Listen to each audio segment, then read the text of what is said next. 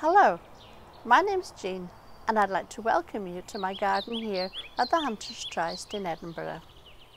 A lot of people who previously had little interest in gardening have now discovered some of the joys and benefits of owning a garden thanks to the very different way of life that's been imposed on us by COVID-19.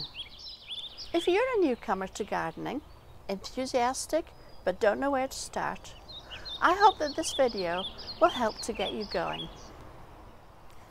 Your garden will have several different types of plants in it, and today I'm going to talk about annuals and a little bit about biennials too.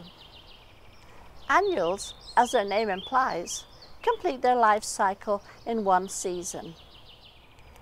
Their native habitat is somewhere usually warmer than the UK.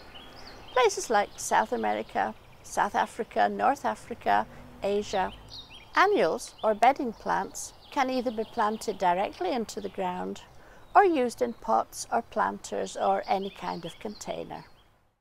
They will give you loads of colourful flowers throughout the summer, but when summer's over, the plants will die and must be removed.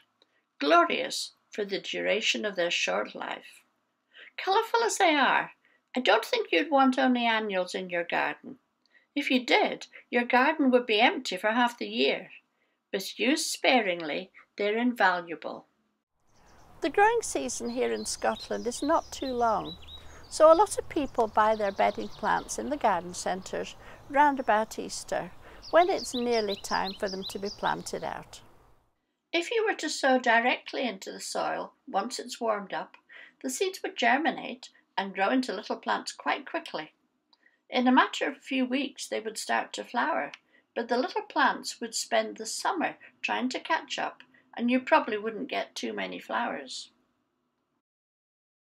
Alternatively, those with a heated greenhouse can start the whole process earlier, and their little plants should be ready at the same time as the nursery-grown ones. Before the plants die, they will have produced seed for next year's plants. Annual plants need little attention over the summer months, but deadheading them certainly helps to prolong the flowering season. The raison d'etre of all plants is to procreate, and so they strive to produce seeds.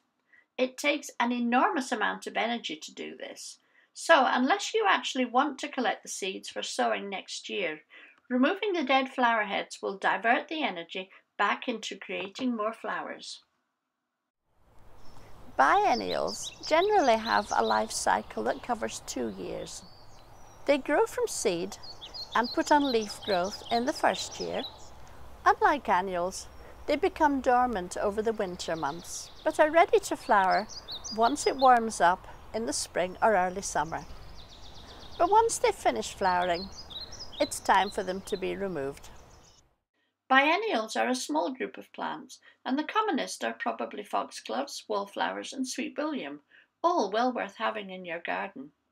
Foxgloves especially self-seed very readily, and in autumn you can move the new little plants to where you want them to flower next year.